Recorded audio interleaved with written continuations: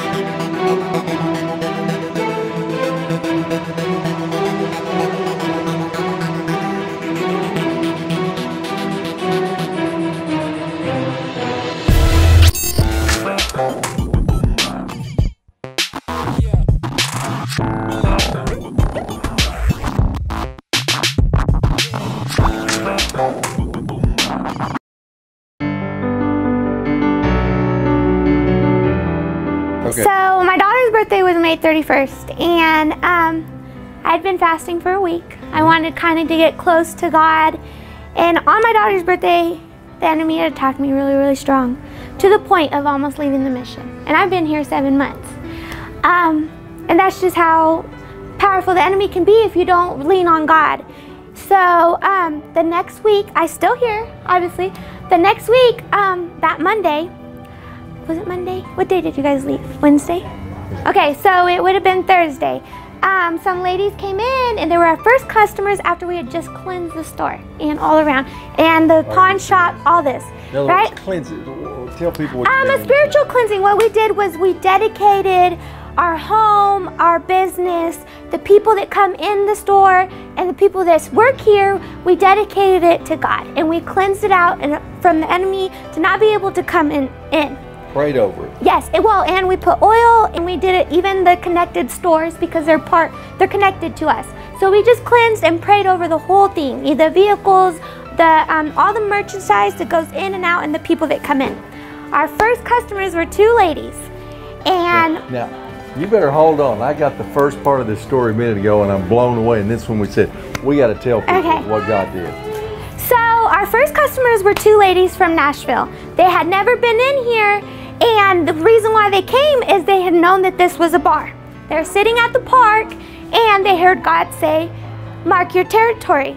That anything that the enemy had stole, to come back and take it back. And this is right after we had cleansed everything. So they came in, and they found out it was a store. So me and my sisters. But let me ask this, and let's make sure everybody understands. These ladies live in Nashville now, but they had lived here at some time before? No, they came here for a reason, which I'm going to get to that. Okay. Okay, so they were at the park at this time, though. And anyways, so Lena Kay got to tell a little bit about her testimony and what WOW is, and I got to tell my testimony. I told them that I'd given my kids for adoption. It's been 4 years. My daughter's birthday was May 31st. And I had been struggling with some closure. They started crying. Their sister had given up a son for adoption 33 years ago, and she had struggled with bondage and some kind of addiction. And on May 31st, her son, their nephew, contacted their mother.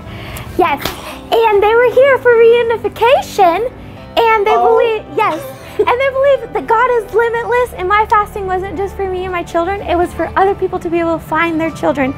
And so I got to hear that story and share my testimony, and they got to share their testimony and why they were here, and that there was a reason why they hadn't left to go back to Nashville, because they believed that I needed to hear that God is faithful and that God is doing things behind the scenes. And so that's why they're here. And they didn't just prophesy over me, they prophesied over my sister Allison over there and over Lena, and we just got to share what we're doing in the kingdom. And so that was so awesome to be able to hear that and experience that, and we are taking back our territory. Woo! Did you get some of that? Take your territory back. Yes, amen. Amen.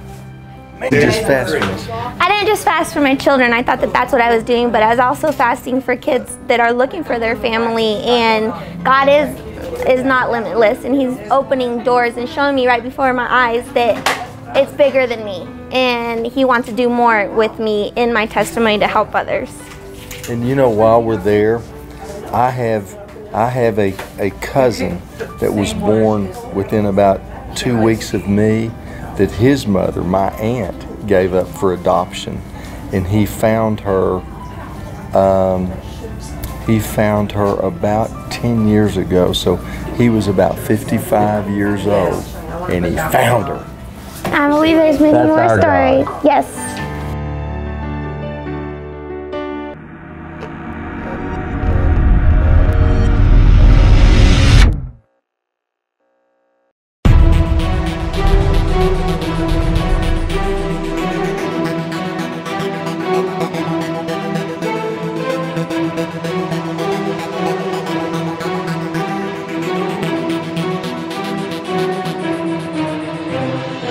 Ryan Bomberger, Jamie Berryhill. Hey. But I tell you what, when I saw you speaking yesterday afternoon, I found the department you were in, and it was powerful. And so, can you kind of tell me a little bit? I mean, you shared beautifully yesterday how the Lord spared you. Oh my word! Well, I should have been aborted, at least according to the world. Someone like me, with a story like mine, I should have been thrown away, basically, because of circumstances that were out of my control. My birth mom experienced the horror and the violence of rape, yet she chose to be stronger than her circumstances, giving me the incredible gift of life, giving me the gift of adoption. I was loved in a small little family of 15. I have 6 brothers, 6 sisters. You just love it, small 15? Yeah. Small. Grew up in Lancaster County, Pennsylvania, but I was loved like crazy by 2 parents who didn't set out on any kind of mission. They just knew that they wanted to adopt those that the world said would be unwanted. Yes. In fact, my mom was temporarily placed in a children's home for 1 year. Really? When she was 5 years old. Your mom was? My mom was. Wow. So she was placed in a children's home for chills. 1 year. She had an alcoholic father, and her parents were separating. And that's where her heart for adoption began at the age of 5. Wow. She made a promise to God that she would be a mom to those who don't have one. And so she followed through. Yeah. So our family of 15 is just the result of 2 parents who knew that they were called by God to love those that the world said, unwanted. They have no purpose, they're unplanned, they're going to be unloved. And they just shredded that whole lie. The myth of the unwanted child. I was loved like crazy. I mean, this is the result, the Radiance Foundation. What we do is the result of 2 parents loving me, loving my 9 other siblings who were adopted. Right. Our family has carried on this legacy of adoption. So a number of my siblings are also now adopted. So they had parents. 5 They had 3 homemade. 3 homemades. Okay, yeah, I like that. And then 10 adopted. Yeah. And so now there are, 3 of us are adoptive parents, and some of my nieces and nephews are also now adoptive parents. Okay. And it's just legacy of love that's been carried on. So I'm passionate about creatively illuminating that every human life has purpose. Absolutely. Well, one of the things that I loved yesterday in that picture was the ethnicity. I mean, we cross some lines in that family, don't we? Well, we should. And the problem is that there are lines. There shouldn't be lines in the first place. Exactly. But growing up in the family that I did, I mean, Native American, Vietnamese, black, white, I'm mixed. A number of my siblings are mixed. But that's just God. Jesus didn't talk about that, did he? No. I mean, in fact, didn't he say we were one? Yes, Acts 17, right we're there. One. One There's blood. neither bond or slave. Right here. Jew nor Greek. Amen. Right there you go. We are one. I love it. Race. We're created one. By God. He created made in His image. Because He is the most insanely creative force out there. But He didn't create color, for instance, for us to separate ourselves. No. He created it for us to interest and enjoy and love. No. And I love all these colors. And we're all people of color, by the way. I hate that whole phrase, people of color, because it seems to indicate that only certain people are people of color. I mean, I think we all have a color. We all. Yeah. I mean, unless you're translucent. Yeah. I don't think so. Not yet. Yeah. But I love growing up in this family that we came from all kinds of different backgrounds, but we still were one. We were still one family, and we weren't bonded together by culture, bonded together by ethnicity. We were bonded together by love. My parents loved. Did you hear that? This family of 15 was bonded together by love. Love never fails, does it, brother? Fails. And we all know that God is love. My parents love Jesus. They love Jesus. And that the natural outflow of loving Jesus is loving people. Yes. And they loved us intensely and unleashed purpose.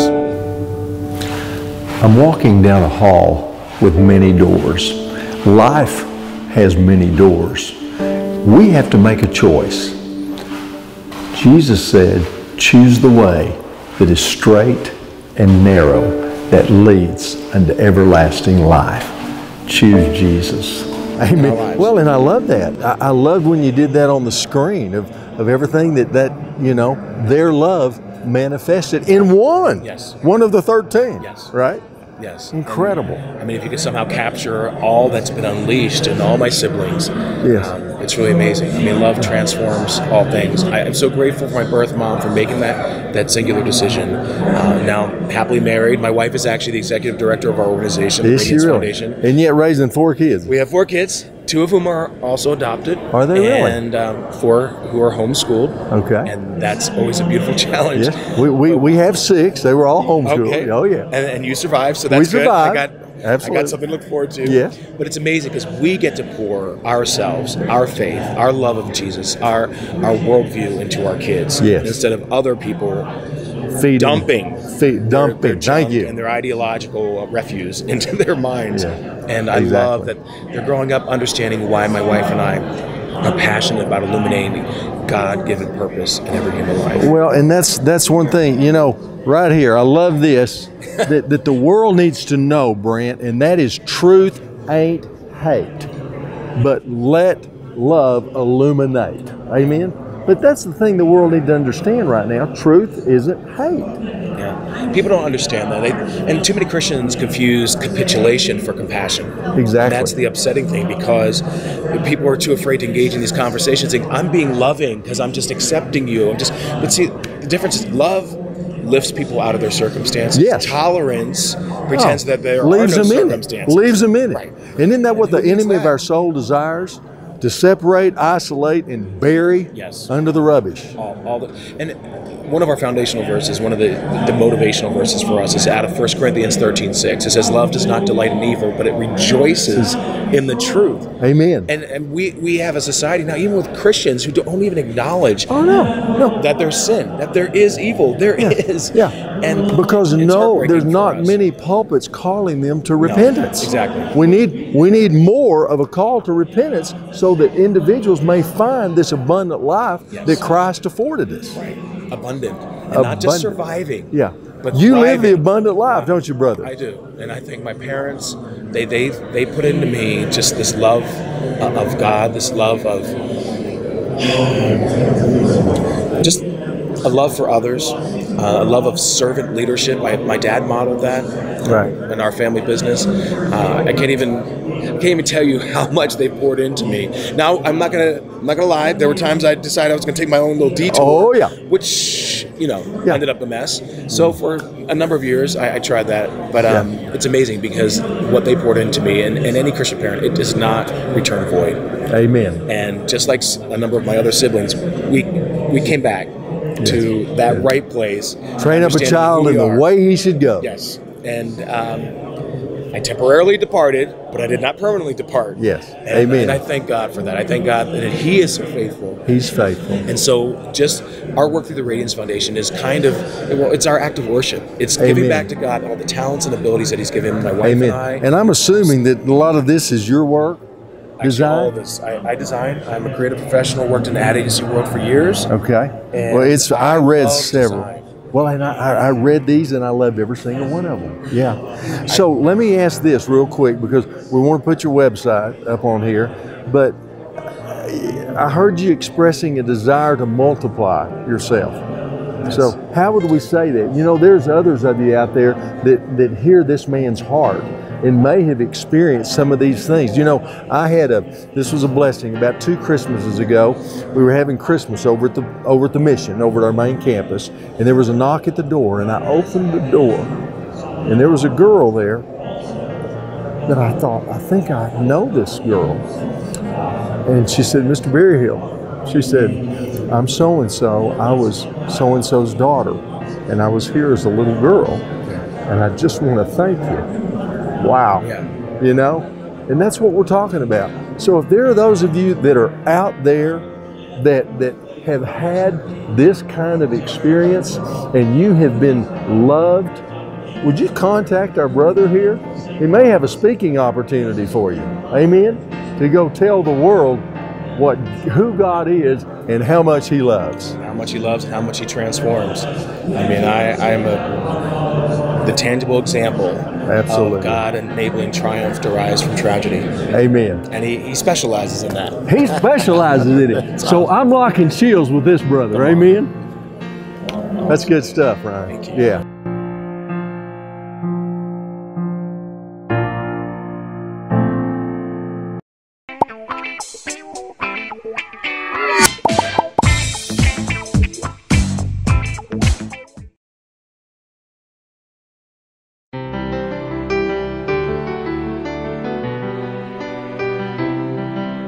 Okay, welcome to Life's Answers. Renda and I are over in Denver, Colorado at the Western Conservative Summit. And let me tell you, there's probably not a better place for this answer to have come in. But I want to just read it. Well, in fact, you want to read it, baby? Yeah. This is Victor from New Mexico, and he says, I've been watching your show, and I thought Jesus was a personal thing and something you weren't supposed to talk about in public. Good question. Good question. You want to take it? You want me to start? Go. You know, Victor, the Word of God says that everything we do, we are to do as unto the Lord. You know, a picture paints 1,000 words, and people so often are more apt to listen to what they see than what they hear. So I really believe with all of my heart that one of the shortfalls, failings in Christendom at large in the Western society is to put Christ in a box, not take Him to work, not take Him into the politics, not take Him into the classroom. And I believe today that we are soundly suffering from that very thing. In fact, I'm going to be honest, we listened to the Media Research Center's report last night, and if Christians do not wake up to this, we've got more problems than we have today. And this is what he said. And they track all media around the world. He said there was an incredible uptick even 2 months ago on intensity to persecute Christians. If there was ever an hour that we better speak boldly for our King, this is the hour in which we live. Okay, so Renda, based on what I've just said, based on Victor's question, what is it that you have gained from the speakers here at the summit to this question? I'm inspired. You're inspired? Yeah, I'm inspired by seeing so many different people from so many different walks of life taking a stand for their faith. Not just the Jack Phillipses, not just politicians, but people in the workplace, people in ministry. It's crazy, but people in ministry having to step up. There are huge victories taking place right now. And I've said it before, I believe Donald Trump issued in a new place of boldness for the populace. I believe this victory with Jack Phillips with the Supreme Court and the 7-2 vote is a great victory. But let me tell you, we cannot rest on those laurels. Those are doors of opportunity. We need to all be inspired. And unctioning for each and every one of us to be inspired and carry our faith into every place that we go. Amen. Amen? Amen. Let's go get them, Victor. Lock and shield.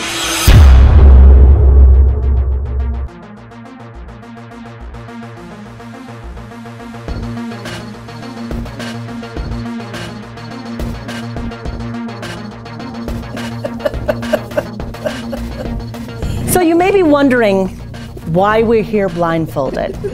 It's because I made a comment to Tammy, and it's, I don't want to say set her off, but...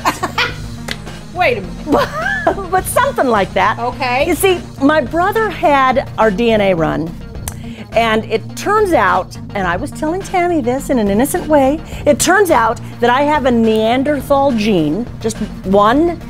You can see it, huh? That is below the belt.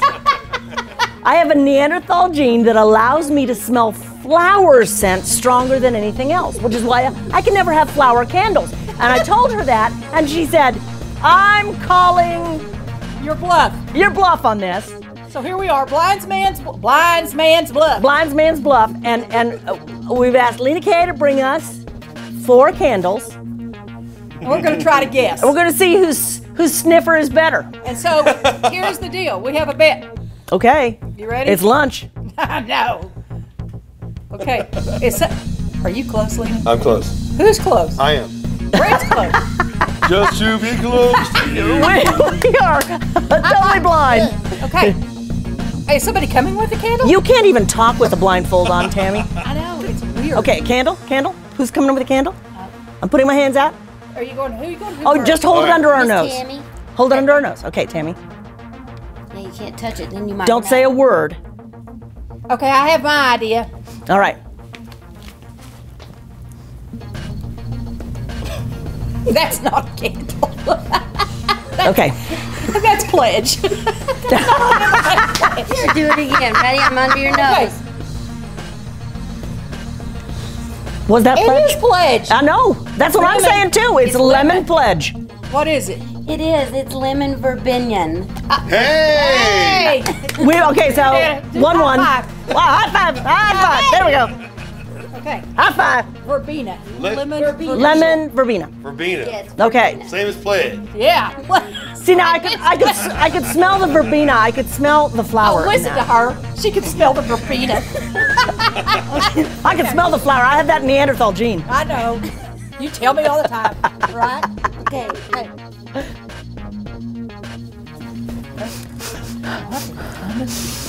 Wait a minute. Okay. I smell sweat. Oh, Oh, easy. oh, sorry. Come back. I don't get that one. Okay. Are you? I want to know if it's close. Okay. Are you huffing it or are you smelling it? I'm gonna try. Okay, one more. Okay, Miss Tammy first. Are you here? I'm here, Miss Tammy. Are you smelling it? Yeah. Okay. Okay, smell. Okay. I can't make that make sense. Can you? Yeah. Said, what do you think? We probably should have written these down so we didn't cheat. Can you say it in Neanderthal? That's You're welcome. that's a lime. I don't speak Neanderthal. I'm not a man. She's got the Viking gene too, though. I do have the Viking gene. That's got a lime in it. It's got There's a lime. sandalwood. It's got there's amber. It's Sandalwood. got, what is it? Thai. Thai lemongrass. See, lemon lime. It's the same thing. Your olfactory nerves are closest to the brain, and Good that's point. why it evokes memory. If you want to attract a man, apparently you just have to dab vanilla behind your ears. Vanilla. Vanilla. Yeah. Brent, you like vanilla? I was thinking steak sauce. I spoken like a true Neanderthal. You know, though, in all seriousness, I love, though, as we lifted those beautiful scents to our nose, everything directs me back because God did that. God made that. That's a specific, creative scent. How amazing. We are fearfully and wonderfully made. And our prayers are like a sweet aroma that is lifted unto the nostrils of God Himself. They're filtered through the fingers of Jesus, but we become that sweet fragrance to the Lord.